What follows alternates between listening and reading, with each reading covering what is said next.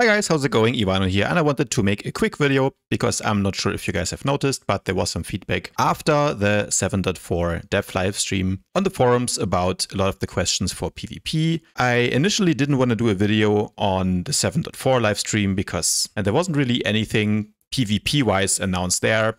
So in the beginning, I wanted to leave it at some memes over on Twitter. By the way, if you don't follow me on there, you definitely should. But seeing that the chat was, as always, full of PvPers spamming to bring back ranked and some other people asking about, what will happen with PvP? Are they gonna address the issue of premates versus solos? Yeah, and then last Saturday, Jackie responded to that. So as you know, on this channel, I will not read the whole post to you. I'm pretty sure you guys can all read fine on your own, but I'll summarize basically what she's saying about PvP. So when it comes to the question of premates versus solos, which basically is about matchmaking, the answer is here. Getting players into a match in a timely manner is going to be the highest priority when it comes to queuing for PvP, right? So that's really all you need to know, because that means they will not be banning premates from queuing against solo players. There will not be any separate queues, at least not anytime soon.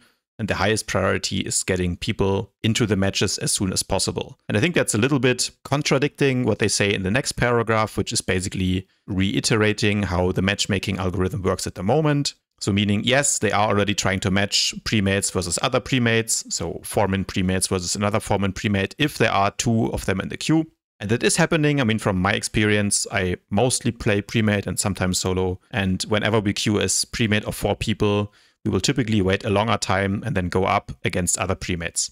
There are, of course, exceptions. That's what they're basically saying. So there are all these rules here. For example, you cannot have more than 2 healers per team. And usually that is the case, but then sometimes if the matchmaking system cannot find any fair match according to these rules, then it will break them, because the highest priority is to get players into the game, to get them a pop, make sure that they don't have to wait half an hour to play a 10-minute Warzone.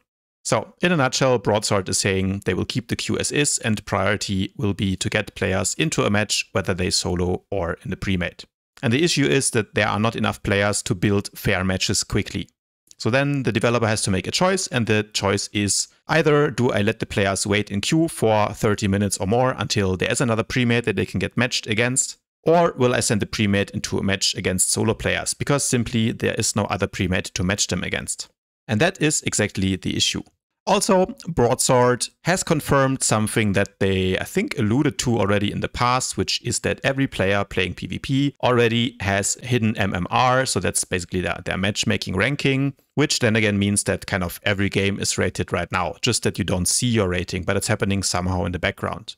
And they're not telling us any details on exactly how the system works. Some players have speculated that this might be related to your win rate. And again, we will not really know until Broadsword confirms how exactly this works. But from my experience, I definitely noticed a couple of things, which is that if you queue in a premate, your queue times will be significantly longer. And that is, of course, the matchmaking algorithm trying to match you against another premate. So that is working. But that being said, of course, the MMR is at best somewhat unreliable at building fair matches, right? And they're also saying it's a rough skill ranking. So let's be honest, if they're, for example, going by win rate, as you can see from our YouTube channel in most of the games that we play, we don't really try hard for the objectives. We are playing more for fun, or let's say for damage farming, for example.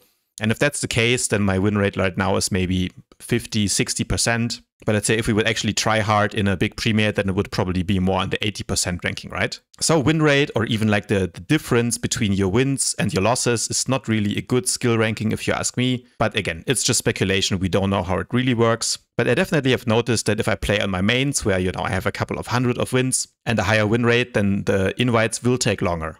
And if I play on a fresh character, where I maybe only have 10 or 20 wins, I will get pops almost immediately, especially when queuing solo. So that being said, I guess this is good news for the premate enjoyers and not so great news for the solo players.